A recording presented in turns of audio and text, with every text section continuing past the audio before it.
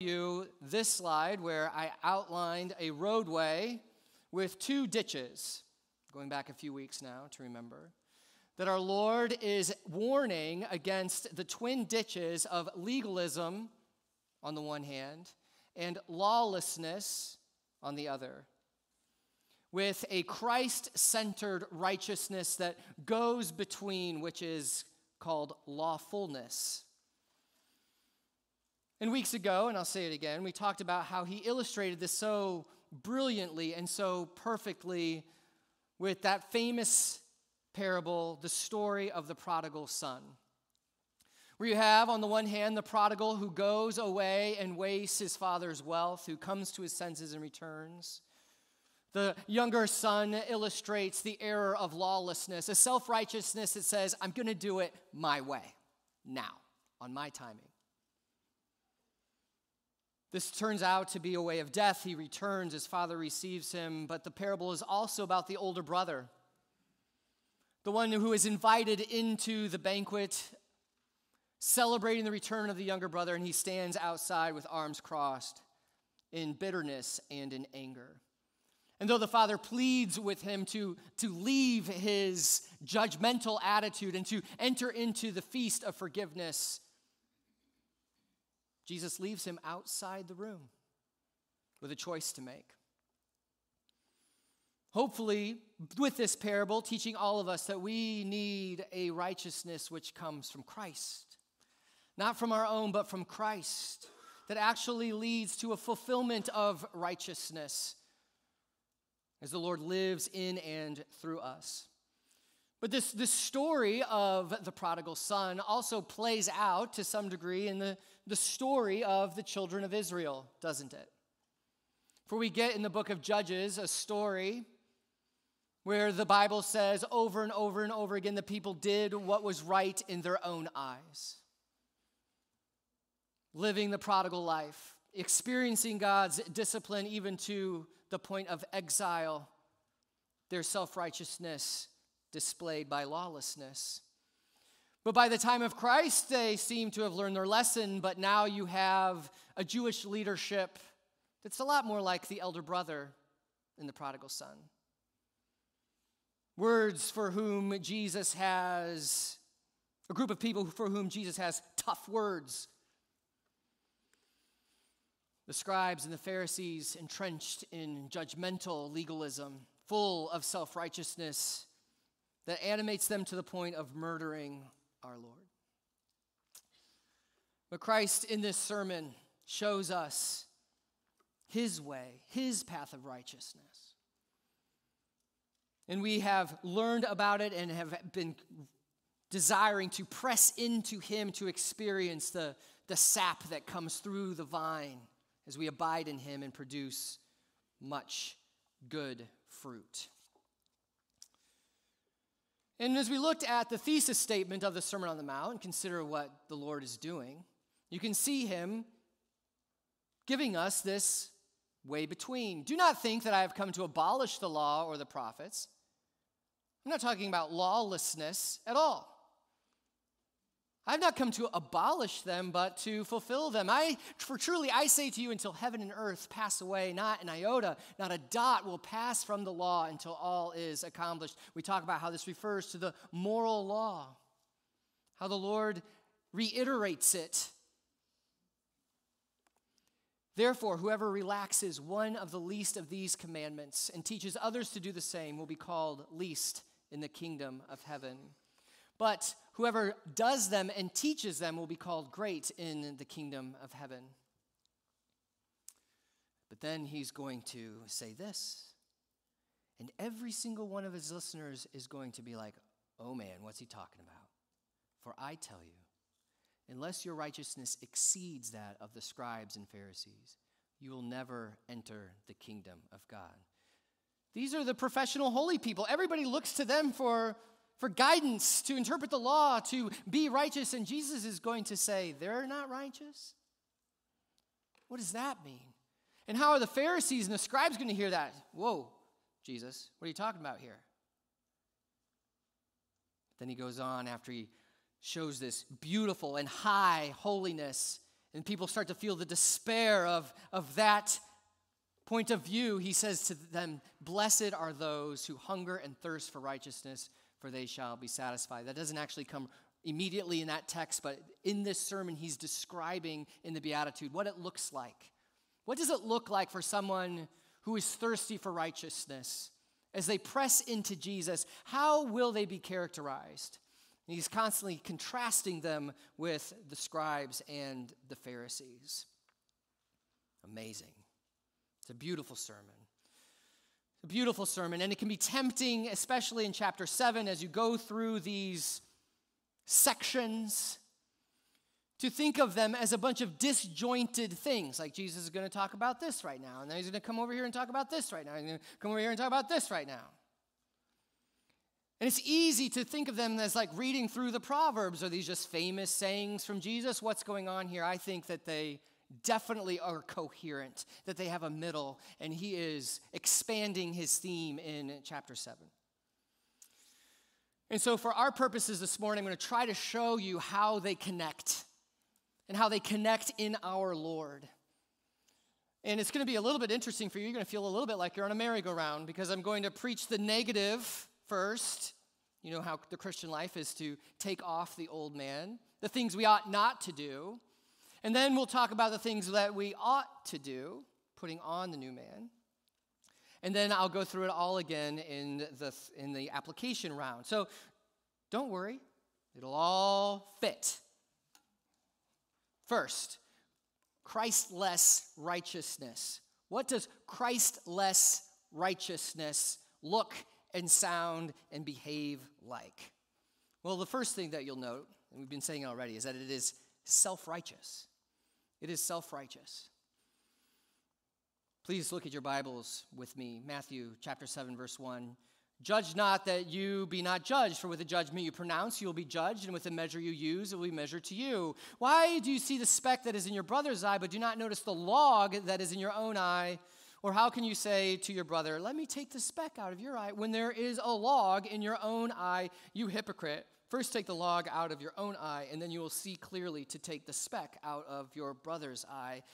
Self-righteousness here is expressed through a hypercritical, judgmental spirit. The Lord here is not teaching us that we're not to make judgments. In fact, he makes judgments all the time. The very next text is going to be making judgments. But he is confronting a self-righteousness that is hypercritical. One of my favorite preachers, a 20th century preacher from London, is named Dr. Martin Lloyd-Jones. He was trained as a physician before he became a pastor.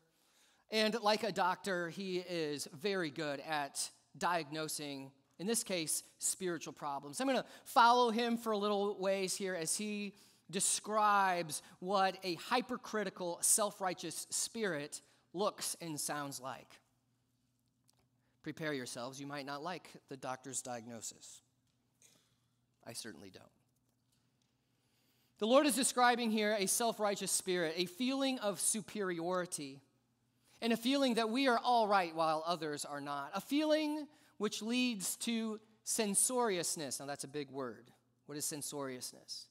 It refers to a disapproving, disparaging, fault-finding, complaining attitude. And whether or not it's ever expressed in words, it's the inner life of the hypercritical, self-righteous person. This is a spirit that's always ready to express itself in a derogatory manner. And then a tendency to despise others and to regard them with contempt. He says there is all the difference in the world between being critical and hypercritical. There is a true and good criticism that we need, but it's never destructive or merely deconstructive. It's constructive because at the bottom it has appreciation for the person. The hypercritical person enjoys criticism for its own sake, delights in it. They're fault finders. They pounce.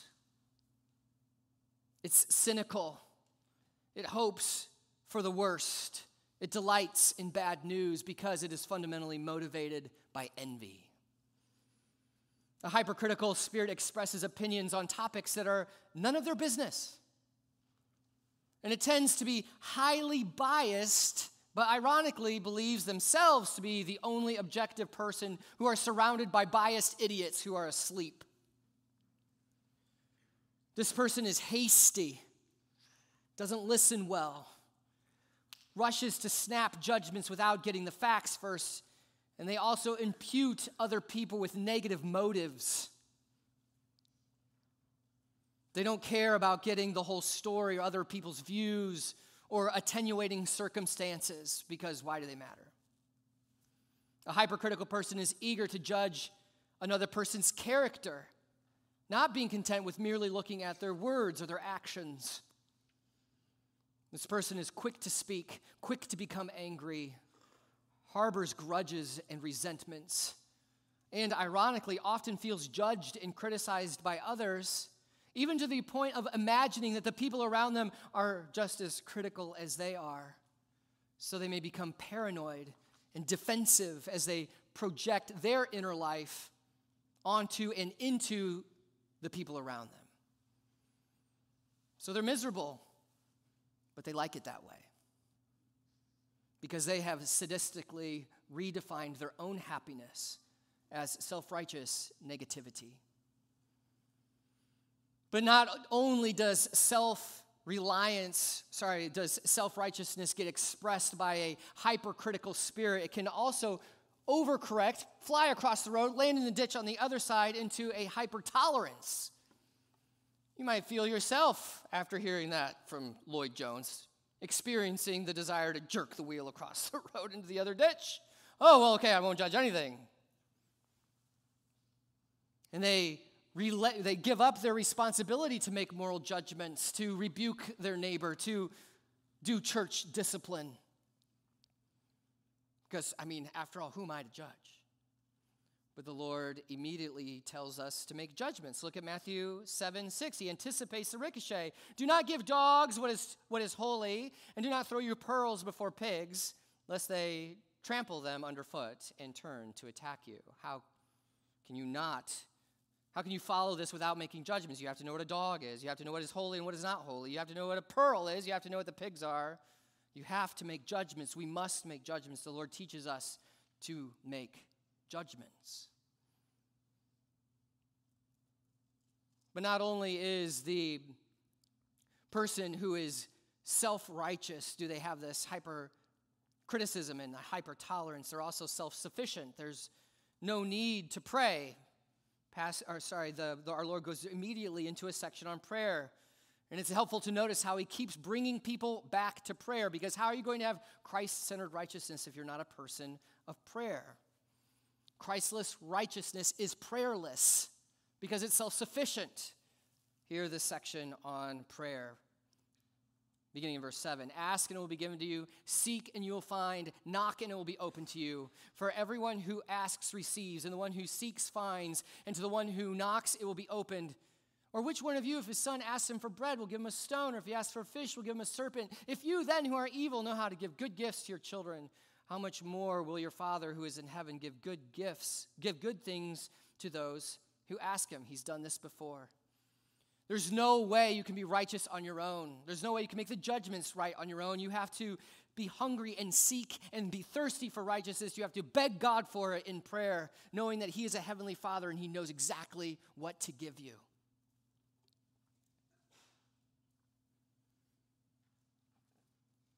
But not only is the Christless person self-righteous and self-sufficient, they're also just fundamentally selfish.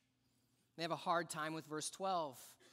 So whatever you wish that others would do to you, do also to them, for this is the law and prophets. They're selfish. It's hard to see the other person's point of view. But not only do they have this selfishness problem, this fundamentally selfish problem, this is also the standard of the world. This Christless righteousness is the standard of the world. The Lord says it's a broad way. Look at verse 13. Enter by the narrow gate, For the gate is wide and the way is easy that leads to destruction, and those who enter by it are many. For the gate is narrow and the way is hard that leads to life, and those who find it are few. This is the way of the world. This is how they operate.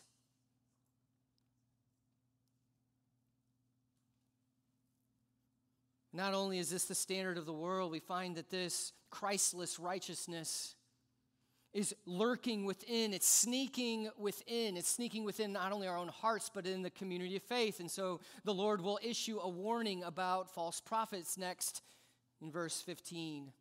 Beware of false prophets who come to you in sheep's clothing, but inwardly are ravenous wolves.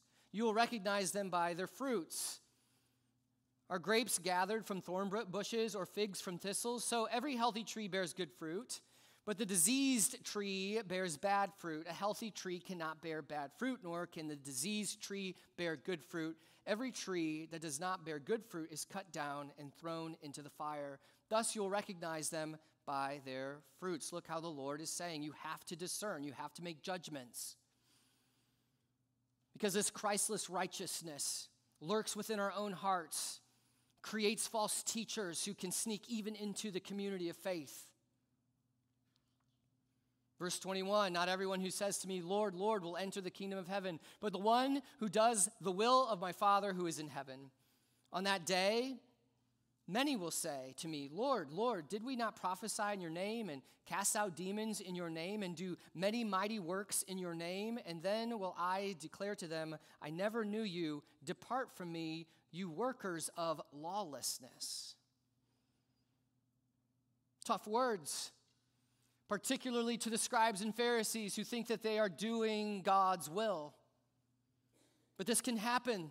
There's not only a danger of false prophets, but of false assurance. The Lord's disciples had a traitor even within their midst. One who said, Lord, Lord, who preached, who participated in the miracles. Judas Iscariot. But not only do we have this self-made righteousness sneaking within our hearts and in the community of faith, we find that this way of life is fundamentally unsound. It leads to disaster on Judgment Day, but it also doesn't hold up to the crises, the storms of life. Verse 24, everyone then who hears these words of mine and does them will be like a wise man who built his house on the rock. And the rain fell and the floods came and the winds blew and beat on that house, but it did not fall because it had been founded on the rock.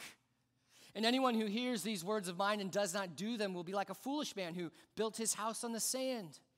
And the rain fell and the floods came and the winds blew and beat against that house and it fell, and great was the fall of it. It is unstable. It cannot withstand the trials of life.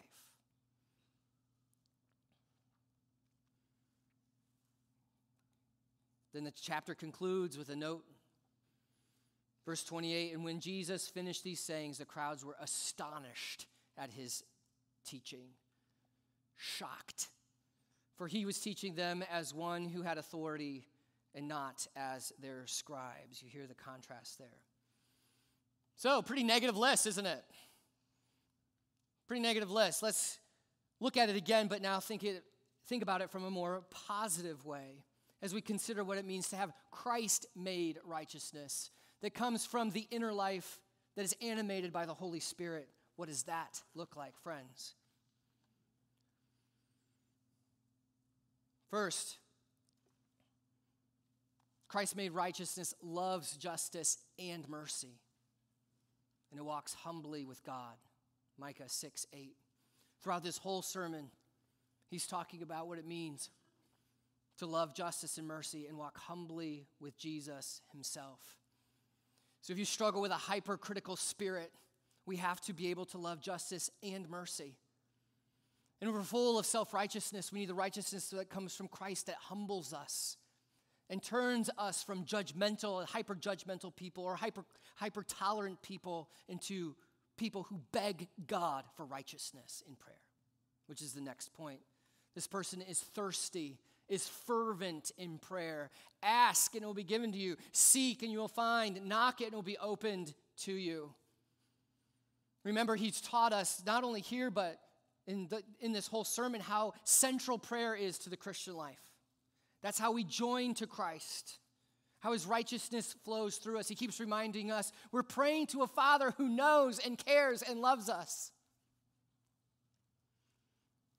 Cares for our daily needs, helps us to forgive one another. We're fervent in prayer. We ask for his will to be done on earth as it is in heaven. We ask, we knock, and the Lord says that he will open it and give.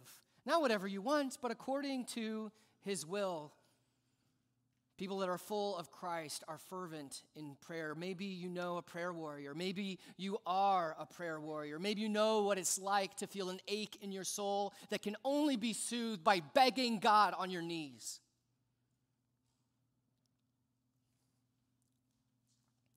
Thirsty, fervent in prayer.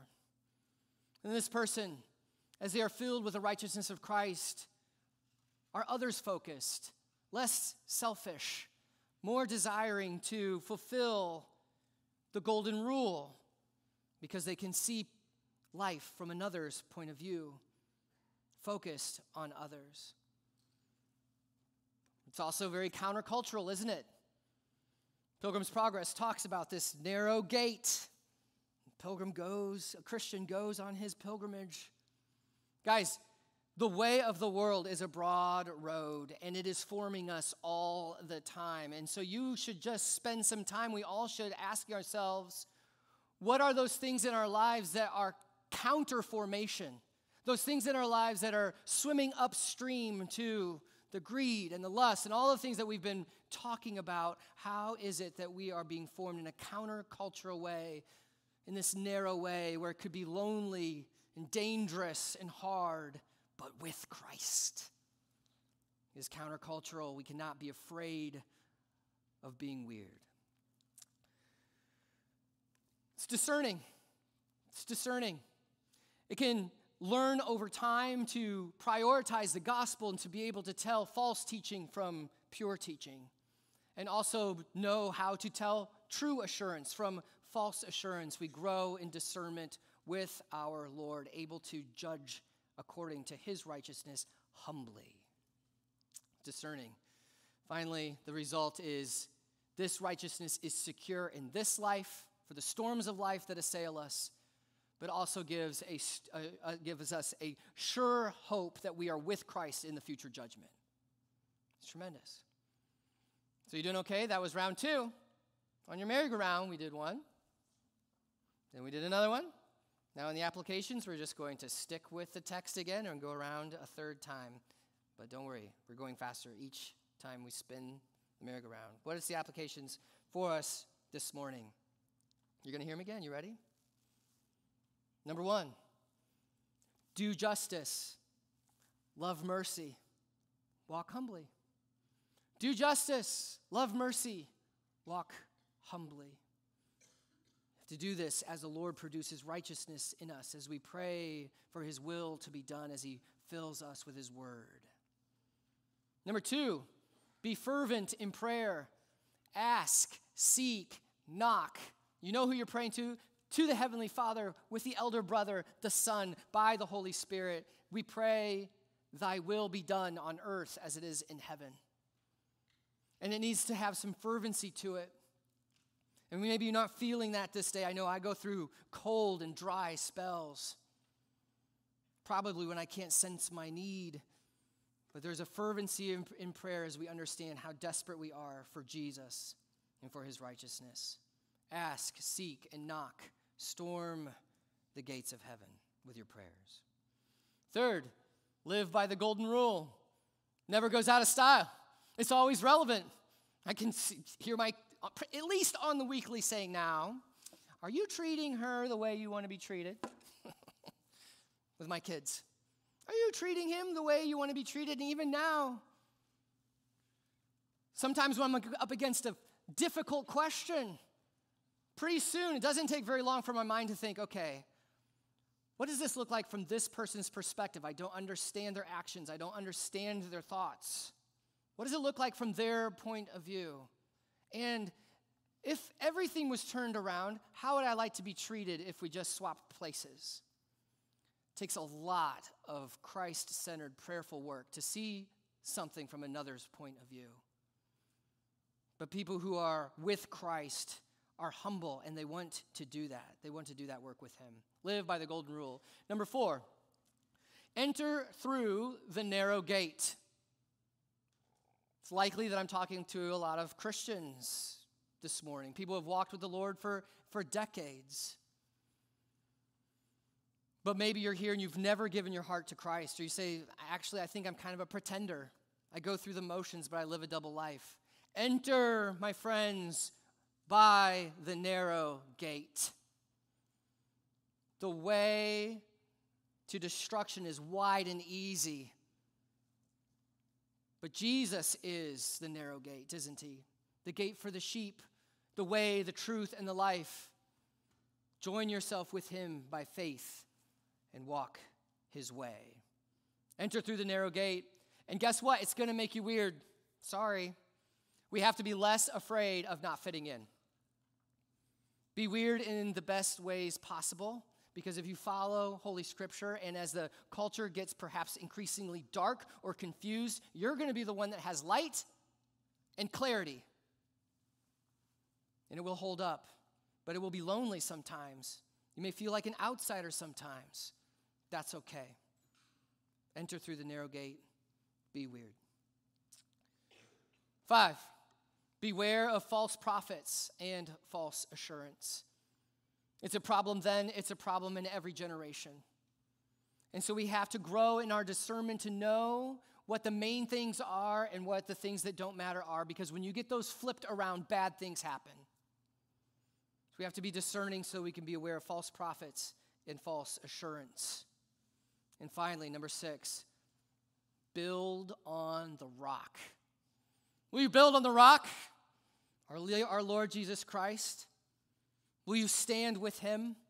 He will give you a firm place to stand, and when the storms of life assail you, you will have a firm place to stand. Apostle Paul, his life is so crazy.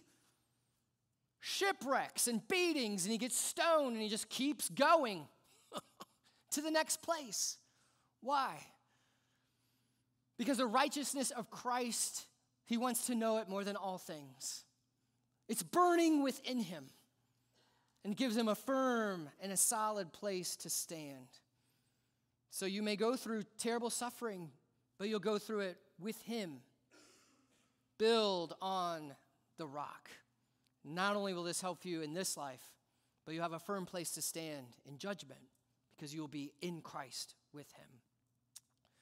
So to conclude, not only for today, but the whole series, I hope that you've been able to see how central and important the 10 Commandments are to all of the Bible.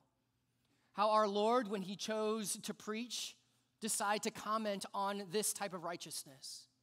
But how we've also learned how dangerous it is to try to manufacture that on our own instead of clinging to him and having him produce it in us and through us and with us.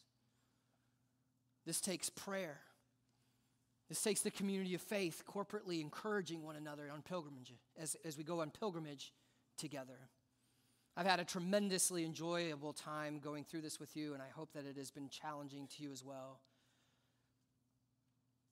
Because if we're going to be perfect as he is perfect, we need a Savior that's way bigger than us, don't we? Amen. So we will pray to him and ask him for these things. Lord, our Father in heaven, may your name be honored and lifted up and glorified above all things. May your kingdom come, may your will be done on earth as it is in heaven. We pray you give us this day our daily bread, that you'd forgive us our trespasses and help us to forgive those who trespass against us. Will you protect us? Will you keep us from temptation and evil? Because yours is the kingdom and the power and the glory forever. We want to be with Jesus forever. It's in his name we pray, and by the Spirit, one God forevermore. Amen. Will you please stand as we respond in song?